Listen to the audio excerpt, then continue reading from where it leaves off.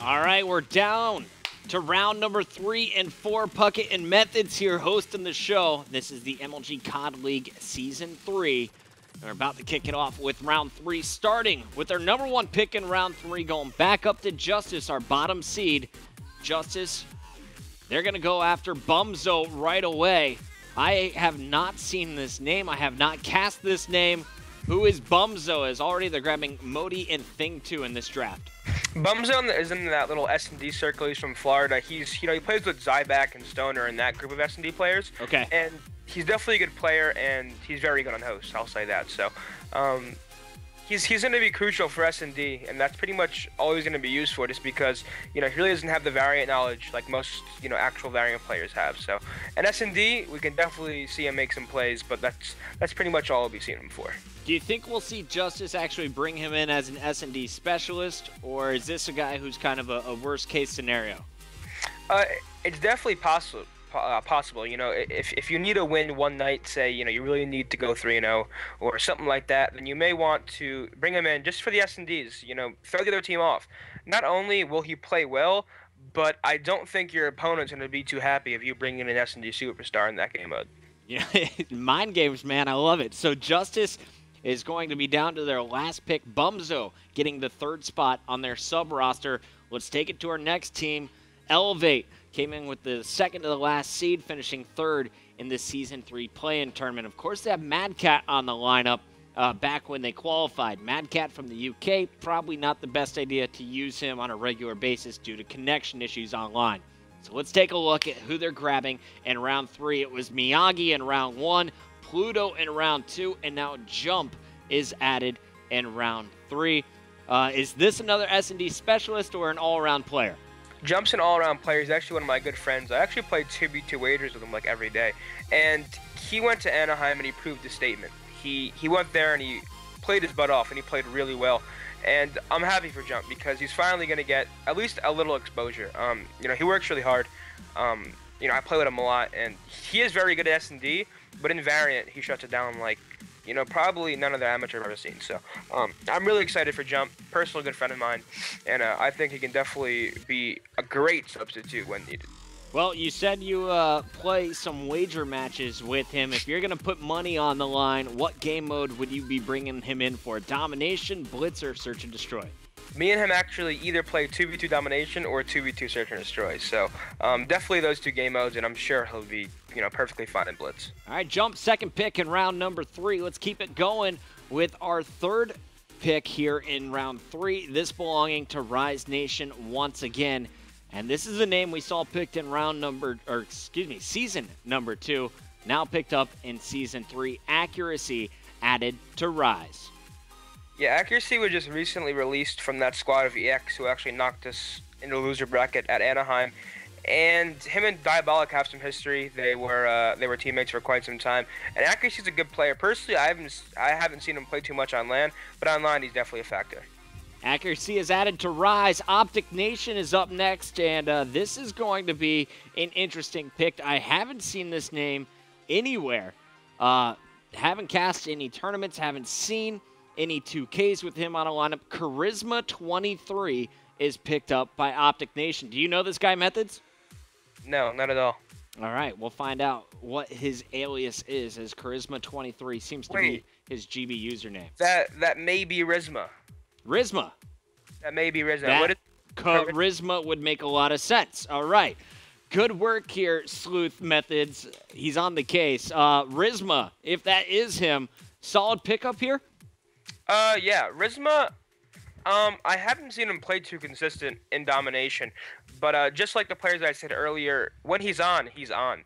And he actually had some recent success, well, not really recent, but back in Black Ops 1, I believe he placed 2nd with Dose in the gang, and legit, so he's been around for quite some time. He really just hasn't been in the spotlight recently, and he's been, on and off. He really hasn't been playing a lot. I think he actually just came back. He was on the workout grind for a bit, so good for him. And he's back, and I think he's ready to play a lot. I see him tweeting quite a bit. So if that is you, Rizma, welcome to Optic Nation, our Season 3 play-in tournament champions. We'll see how often he's used. Moving on now, it's Denial once again, the team that finished at the bottom of the leaderboard coming in from that international playoffs. Zuma has totally rebuilt this squad, and here's a name that I'm not surprised to see added after picking up Decimate and Felony. J-Rich is going to be picked up here for Denial. J-Rich, someone that we see in a lot of the S&D finals. What are you thinking here? Is he going to be an all-around player or a specialist situation once again, Methods?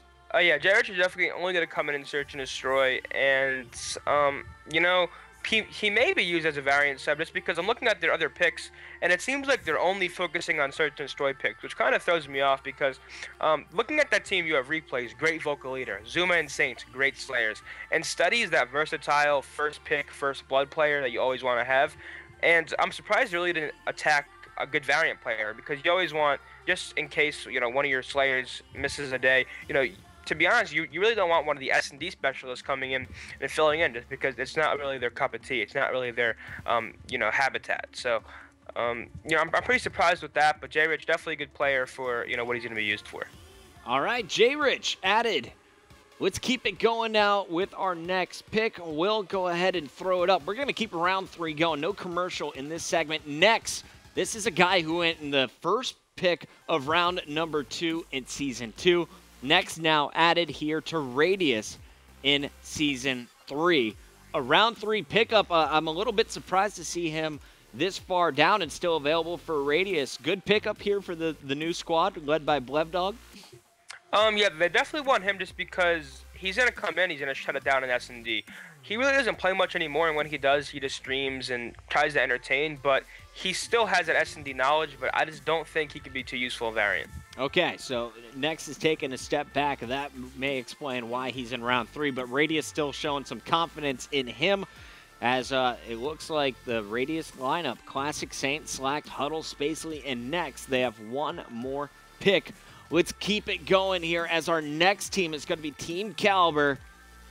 James is added here. So TJ Haley, J. Rich, and James, all some big names going in today's draft. What do you think about James with the double Z? Well, we saw James actually be the first team to knock EG into the loser bracket at Niagara, where they were also almost defeated by Nihil's team, but they were able to clutch up 6-5 last map. So James was able to defeat EG, I believe, with Trizzy, Ghoster, and Stun. Yeah, XGN. And James played, you know, pretty well personally. So I'm excited to see what James can do here. Personally, I haven't seen him play too much, but I do know he's pretty consistent. All right, Team Caliber. Going after Muddog and Sender, 2 guys on the grind. James, an up-and-coming player who showed what he can do at UMG. Our next squad, it's going to be FaZe once again here with our final 5 picks in round number 3, and they went after Ken Goat. They already got a Dito. Who's this other Ken? Ken Goat is an S&D star, also in that little group I was telling you about. He actually goes by Kenny, or Crayola with a K. And I've played him, and he literally shoots rocket launchers. I've never played a better S&D player just due to connection. He's literally an online warrior. So he's definitely going to be used in S&D when they need him, 100%. I don't see him not being played in S&D when they need him. So is this a situation that you probably have this FaZe lineup playing in a few tournaments and they ran into this guy and had trouble, or is this a relationship type of thing where you think someone on the starting lineup knows him? I do know Parasite. He plays wagers with him a lot. Got it. So I think that's where. Well, Parasite is doing the picking apparently for this FaZe team. So Ken Goat, welcome to the FaZe lineup. Let's go through our final picks here in round number 3. Our next squad has 2 picks as Envy missed their round 2. Here's what they did in round number 3. They went after 300 Gang and Snipe Down. Snipe Down, of course, a Halo legend, a champion in the Halo universe, came over, made it all the way to the U.S. Championships, but fell short there in Call of Duty. He's continued on the Call of Duty grind, and now he has a chance to substitute for Envy in his second draft as a pick. 300 Gang. Who is this player? I don't know. All right. It may be a username that we don't know the alias. Cole Chan, I'm told. So 300 Gang, of course, is definitely his GB username. Cole Chan is a player that we've been seeing play with TJ recently. Yeah, so Cole Chan is actually on Stunner right now with Jump. Right now they're a team of two because Faceno left for EX. Okay. And their fourth, who was their fourth?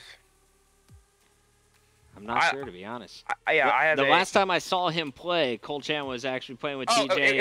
It was went TJ all the way. It was TJ Yep. Haley on center. But yeah, so Cole Chan, really good player, and I'm glad he's a fellow sub of mine on Team NZS right now. All right, you guys got a pretty solid bench here, and now going on, we got our next pick. I lost my spot, so go ahead and throw it up, Will. It looks like Curse is now one of the last three teams. They went after Kenny. So, not Ken Goat. This may be the Kenny you were talking about earlier. I have no idea, though. These GB usernames, man, we got to get just one alias per player. I'm so confused. I'm pretty sure Ken Goat is Kenny. Okay. I don't know who this Kenny is. Might be the original.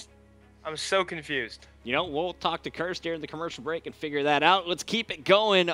In the Season 2 draft, we saw this player picked up very early, except at that time, he was playing with Envy.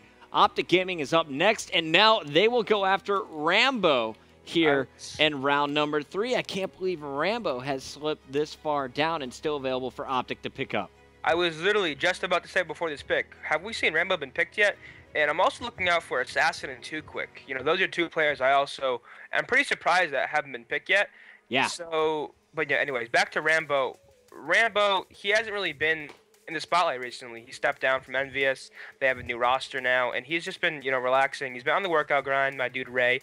And, he's still a hell of a player because, once you're a player like him, you've been around for so long, you just don't lose it.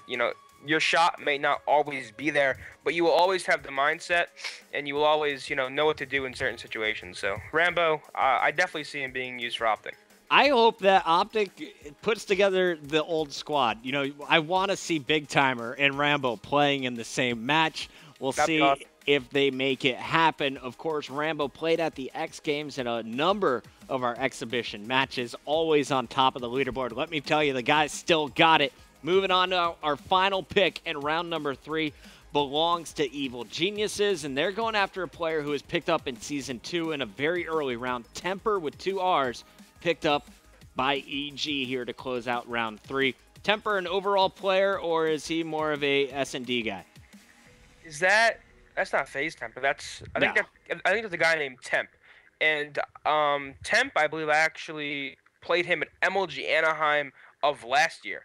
So the Black Ops 2 MLG Anaheim, and I'm pretty sure I beat them 3-0 or 3-1, something like that. But I do know Temp is very good online. He actually, before Anaheim, he beat us online in some tournament, I forget, and I got really, really angry about it just because he completely joked us. So I'm not sure if he'll be used a lot, but when he's going to be used, I think he'll do the job. And it was actually Evil Geniuses who did pick up Temper in round number 3 last season. They felt comfortable with him as a substitute, bringing him back here for Season 3. Guys, we're going to a final commercial break. We have round number 4, the final round of the draft, live here on MLG.TV.